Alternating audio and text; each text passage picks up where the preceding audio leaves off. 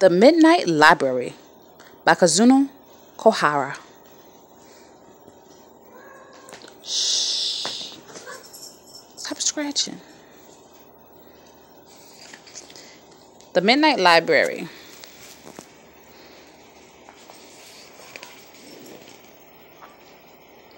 Once there was a library that opened only at night. A little librarian worked there with her 3 assistant owls.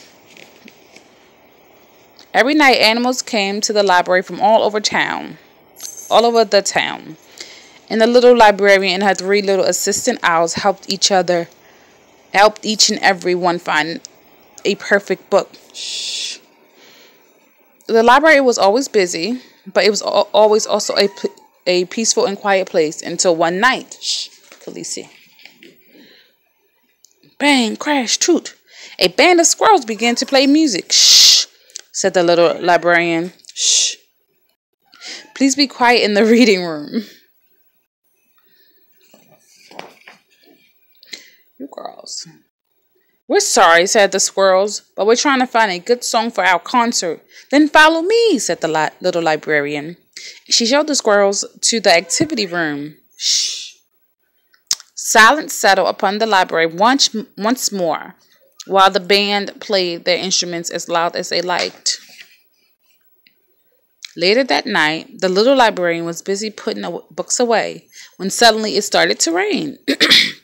Oh dear, said the little librarian. There must be a hole in the roof. But sitting on top of a bookshelf, she found a wolf. And she was crying so much her tears fell like rain. What is the matter, Miss Wolf? Asked the little librarian. Something very sad happened in my story, and I can't read it anymore, replied the wolf. Please don't cry, said the little librarian, and she took Miss Wolf to the storytelling corner. They read the book together until gradually the wolf began to smile. The librarian and her assistants knew the story had a very happy ending. Ding ding! The bell rang out as the sun came up. It was time for everyone to go home. One by one, the animals left the midnight library. All except one new visitor.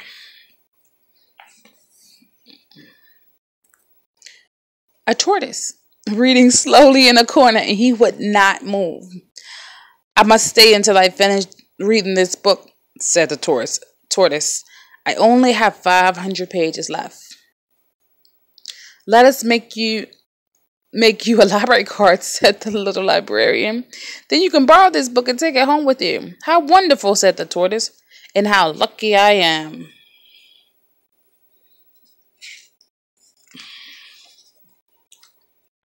Goodbye, Mr. Tortoise. Have a good day.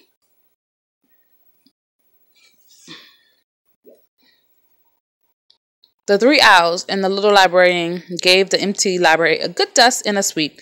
Then finally it was time to find one last book, a very special book.